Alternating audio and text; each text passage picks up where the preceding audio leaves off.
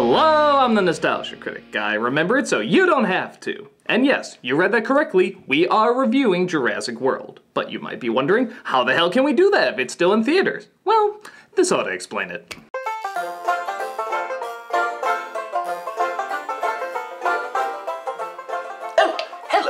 I bet you're wondering why we're reviewing this movie now instead of waiting for it to come to DVD.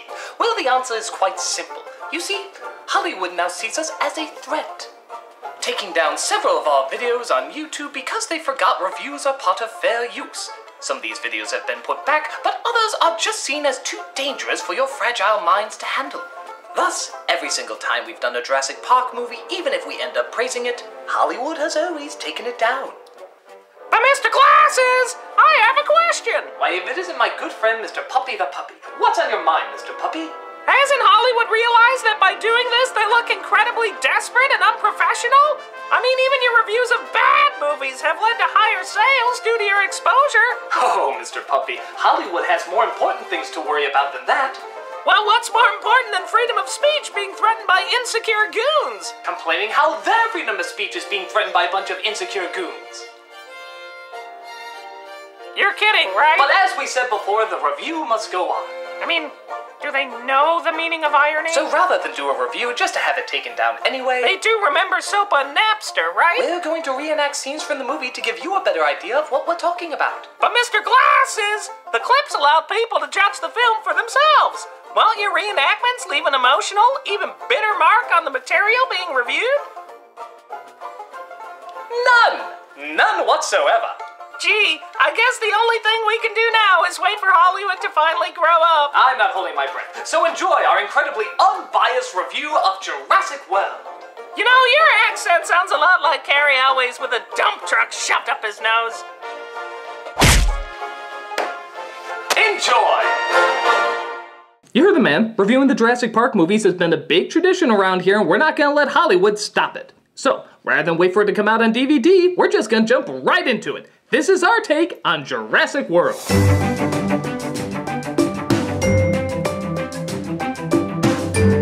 The movie opens up with our main star of the film. Not Chris Pratt as Owen, not Bryce Dallas Howard as Claire, not even really the dinosaurs. No, the star of the movie is the park. The amount of detail they put into this place is incredible. We finally see it open. It's like Disney World, only less people probably die. It's phenomenal. So, I know what you're thinking. If the park looks this good so many years after the original, imagine what the goddamn dinosaurs must look like. It's been 22 years since the first film's groundbreaking effects, so how the hell are they gonna look now? They suck. Like, wow, do they suck!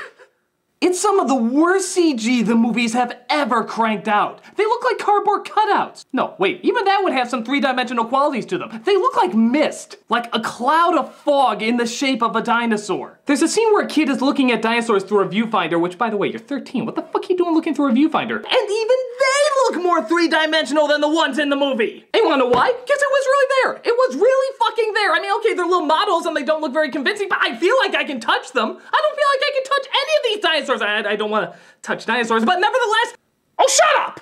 I want to be able to feel like I can pet a dinosaur. That's the wonder of Jurassic Park. And here's the thing, I'm actually not anti-CGI. I mean, Ex Machina, she looked like a real robot. Madagascar totally made me believe that David Schwimmer could act. But with the other Jurassic Park movies, they use animatronics and CGI. This fools the eye. It makes it more of a grand illusion. We've gotten too used to CGI, so when we see it, we know it's CGI and we know it's not there.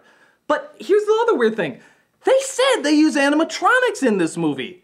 But outside of a scene where Littlefoot's mother dies, they all look so flat and unconvincing. How can this be if they used animatronics? In my opinion, they CG'd over the animatronics. They look at the animatronics of, say, the raptors in the muzzle cages and say, you know what, I want the eyes to blink a little different or the mouth to move a little more. Let's paint CG all over that shit, and now there's a veil of fake all over what used to be believable. But I know what you're thinking. Who cares? I mean, really, in the grand scheme of things, who cares? We want to see cool dinosaurs do cool dinosaur things. Even if they look kind of fake, we want them to do cool things, right? Well, I'm gonna take that argument and store it away here for later, because trust me, that'll come back in a bit of time. But let's actually get to the story. Now that the park has been open for a while, people, it seems, have gotten too used to dinosaurs. Oh my god, this black chick who's a white chick is a white chick. I found somebody rude on the internet! Oh my god! No! That's right, they've actually gotten bored with them. The CEO of the park named Simon and the manager of the park named Claire tried to figure out how to fix this. We need to up the sales. I need you to make me a dinosaur so badass that if it escaped, we couldn't possibly stop it.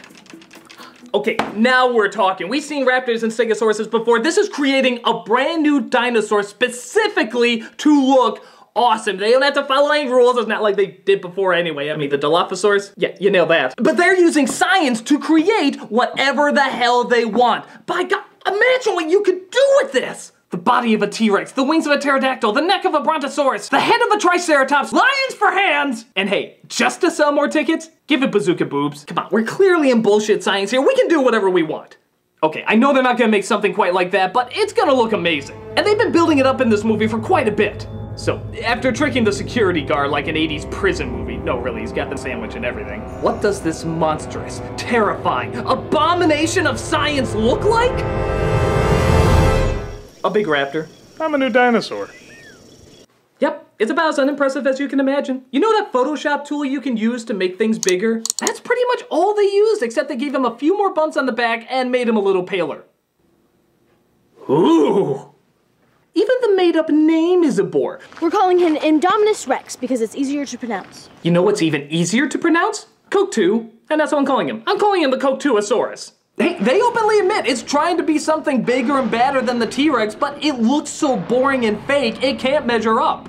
But actually, to Coke-2's credit, it can do some cool things, like camouflage, lower its body heat, which, of course, the scientists have no fucking idea about. Oh my god, we've watched him from birth, kept him in captivity, and know everything there is to know about him. How can we possibly know everything there is to know about him? This is where the two kids come in because, by shit, we always need fucking kids in these movies. But to their credit, they're not that bad. It's more the idiot adults that surround them. You see, their parents are getting a divorce. Oh, yeah, sorry. So they're spending the weekend with their Aunt Claire, who's obviously a little busy herself. Hi, Claire. I just wanted to make sure the boys are okay. Oh, well, actually, they're not around me right now, so... Whoa, Jesus. I just thought you'd bond with my boys. Listen, sis, I'm trying to make sure that the park doesn't eat itself. It's just really hard with my divorce hearings right now. You're calling me during your divorce hearing? Actually, they're telling me to hurry up right now. Yeah, don't call me when you're busy with that. That's a touch more important. Not as important as my want for you to like kids. Oh no, a T-Rex ate a baby. Gotta go. Of course, the kids aren't alright because they're written like little dumbasses that go off into restricted areas in their American Gladiator ball that for some reason has no track. Okay, taking out the obvious safety of the two people inside, especially two children without an adult in a ball without a track, how is this safe for the dinosaurs? I mean, you've seen people in go-karts, imagine throwing animals in that! Oh, hit it again! Hit it one more time!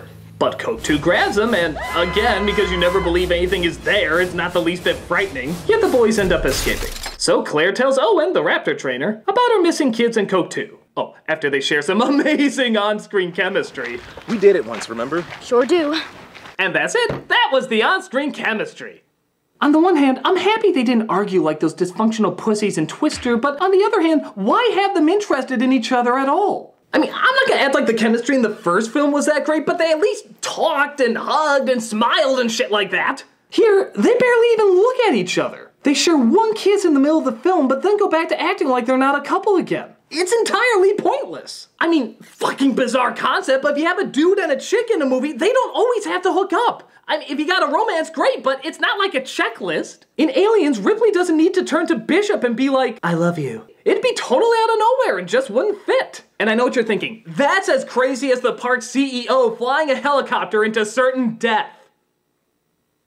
You probably weren't thinking that, but I needed a segue. The owner decides he wants to help stop Coke-2 by flying a helicopter to shoot at it. They even play this triumphant music like, yay, he's doing the smart thing. But despite everybody telling him he's gonna end up dying, he eventually ends up dying. Oh no!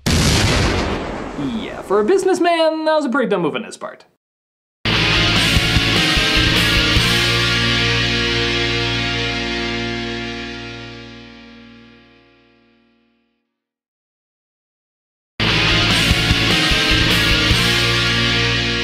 This leads to a bunch of pterodactyls being released and... Okay, remember that argument I was talking about before about having the dinosaurs only do cool stuff? Well, here, let's bring that argument back in. This is the cool stuff I'm talking about. The pterodactyls are attacking people. Why is this awesome? Because it's taking it to the next level. We've seen dinosaurs eat scientists and people with guns in the jungle, and we're sick to death of it. Here, even though it's obviously fake, it still looks really cool. They do some legitimately creative, awesome stuff. They pick up civilians, fight over them, drop them into the water, only to have other dinosaurs eat them there. It's fucking fantastic. Even Claire machine guns down one of them, saving Owen's life. But of course, the little kids are like, we want to go with you. Wow, thanks, that's really great to hear. Well, I mean him. Fuck you little shits! If I saw my aunt machine gun down a pterodactyl, you bet I'd hide behind her skirted ass! So okay, all the people in the park are in one location, an all-you-can-eat dino buffet just waiting to be ripped to shreds. The opportunities write themselves. What terrifyingly awesome thing? Nothing. We never see those people again. They just stay in this one giant spot, this fucking salad bar of deliciousness, and we never ever touch them again. What do they do next? Well, something completely different, really new. You've never seen this in Jurassic Park movie. They go hunting dinosaurs in the jungle. Right? Right? Pushing the fucking envelope here. Because hey, remember, there's an evil scientific hybrid that needs to be stopped. Oh, I'm not talking about the dinosaur. I'm talking about Vincent D'Onofrio being successfully combined with John Malkovich and every early 90s villain ever. I want to weaponize these raptors because I'm the obvious bad guy. I adjust my belt buckle all the time. No, we don't care. We don't care. We just had a scene where pterodactyls played hot potato with people's heads. Why would we care? We know he's the bad guy. We know he's going to die. We know that man sucks. So can we stop repeating what we've seen a fuck ton of times in the other films? Can we please get some new developments? Oh, wait, what am I talking about? One of the biggest developments in the film is coming up. And I mean, this is like a huge twist they've been building up. They used the raptors to find Code 2 and somehow think these tiny things are gonna take it down when they finally put 2 and 2 together. And remember, this is a big shock. My God, that dinosaur that looks like a raptor, acts like a raptor, sounds like a raptor, and moves like a raptor. I think it's part raptor! No. No. No. No. No. No. No. No. No. No. No. No. No. You can't be this stupid. You cannot be this stupid. I mean, look at the damn thing. Of course it's part fucking raptor. It's like 90% fucking raptor, you goddamn morons. You know those sponge dinosaurs? The ones you just add water to make them grow bigger? Well, don't show that to anybody here. It'll completely blow their minds. They'll be like, what's that? Oh, that's a triceratops. Come on, everybody knows that. Oh, you're gonna add water? Well, I don't know what that's gonna do. Oh my God, what is that? What is it? Oh my God, it changed into something completely unrecognizable. I mean, I'm amazing at what I do, but this is beyond my comprehension. Oh my God, what is that? So, big shock, a raptor attacks D'Onofrio off screen where he's PG-13 to death, leaving only our main stars left. Well, them and thousands of other people next door, but that'd be no fun involving them. But suddenly, Claire goes to this giant door and says, Unfunny computer comic relief, open up the door. You're insane! You're insane! Just do it! Suddenly, the door starts to open up. There's nothing but darkness facing her. Holy shit, could it be? She stares into the black unknown while lighting up a flare. Holy fucking God! Is it? Is it? I'm a motherfucking T-Rex! I'm a motherfucking T-Rex! It's the motherfucking T-Rex! Claire throws the flare towards Coke 2, and Original Coke is like, fuck you, bitch! I'm the motherfucking T-Rex! I'm a motherfucking T-Rex! I'm a motherfucking T-Rex! So there they are. Raptors, giant Coke 2 Raptor, and the motherfucking T-Rex all in a kick-ass, incredible showdown! Hang on, if we're gonna do this, we gotta do this right. Oh, hello. John Bailey, I know you're used to doing the honest trailer voice and your own reviews on your own channel plug, but I need your help! With what exactly? I need a voice as epic as yours to narrate the climax of Jurassic World. The motherfucking T-Rex scene? Done. The T-Rex takes a bite out of the Pussysaurus, but then Pussysaurus bites back. The T-Rex slams that bitch into a building, but then the bitch trips her to the ground. T-Rex then starts taking several bites to the neck. Get up, you bum! Suddenly, one of the raptors jumps on top, freeing the T-Rex. She knocks the head back, slamming Pussysaurus into one of the overly priced restaurants. The T-Rex then says, "You cannot defeat such awesomeness." Wait. The T-Rex is female, isn't she? Well, she's a female who happens to sound like Optimus Prime. Yeah, okay. You cannot defeat such awesomeness. My amazing kickassery cannot be contained. Her opponent roared. Then the motherfucking T-Rex roared. Then a mechanical T-Rex came in and burned them alive. Okay, I know that didn't happen in the movie. Who's got the cool voice? Okay, sorry. But they survive the blast and blow him up with their own fire breath. T-Rex then gives her opponent one more chance. Surrender or face the age of extinction. No response. Thus the motherfucking T-Rex replied, "Then go, fish." Suddenly that cool Jaws dinosaur you saw earlier comes up and eats the living hell out of that piece of shit. The battle is over. T-Rex and Raptor, two sworn enemies, acknowledge that their honor has been satisfied and live to fight another day.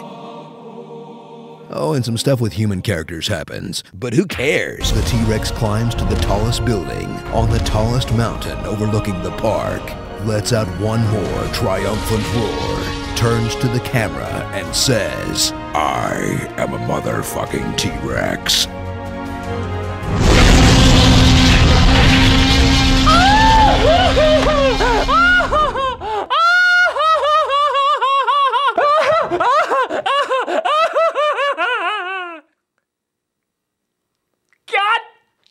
Movie, god damn you! Not only did you create one of the coolest scenes in any Jurassic Park movie ever, but you totally made up for that shitty ass fucking idiot sequence in Jurassic Park 3! Yeah, remember when the T-Rex dies to the Who Cares-osaurus just so they can sell more toys? Well, this scene takes all the fucking idiots who thought this was a good idea, grabs them by the ear and says, "Come here! Come here! No, that is not how you do a T-Rex fight, movie! That is not how you do a T-Rex fight! This is how you do a T-Rex fight, you bad idiots! Those are bad idiots! God!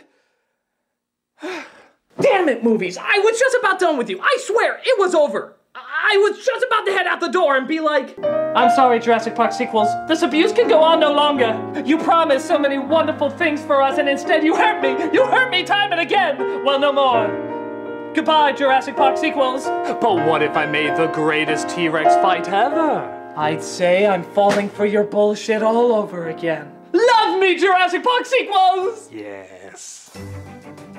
It's like Frost Nixon. The majority of the interviews aren't very good, but the last few minutes practically makes up for all of it. I guess really the film's not the worst. I mean, it is well acted, looks nice, and does have some remarkable scenes. I just wish I didn't have to sit through so much boring stuff to get to those scenes. If you want to do a suspense film, great. Make the effects better and give us more scary scenarios. If you want to do a B film, great. Go all out. Make some totally insane choices. Make the whole film as good as that last 10 minutes. But this half and half thing? Why can't I quit you, Jurassic Park sequels? I guess as the films go, it is the second best out of all of them, but given the other two, that's not a phenomenal feat. A lot of choices they make do still piss me off, but I'm not gonna be shocked if other people like it. For a lot of people, it's stupid in all the right ways. For me, I didn't think it went far enough. Except for that ending, which, like I said, is totally worth the price of admission. Yeah, I realize this review is all over the place. Should you see it, should you not see it? But hopefully you can gauge some idea if this is the right movie for you. So, is that it then? Yeah, pretty much. There's nothing else to reenact. Though the studio that owns this does also own 50 Shades of Grey, and it's unlikely they'll let me use the clips for that.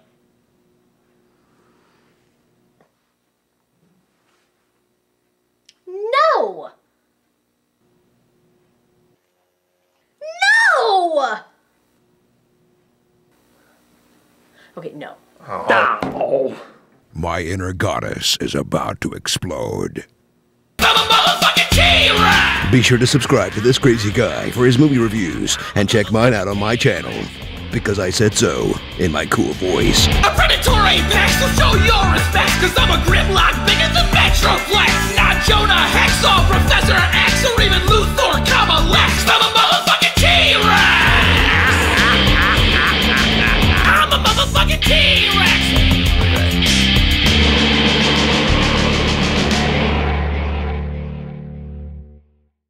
I think it's part raptor!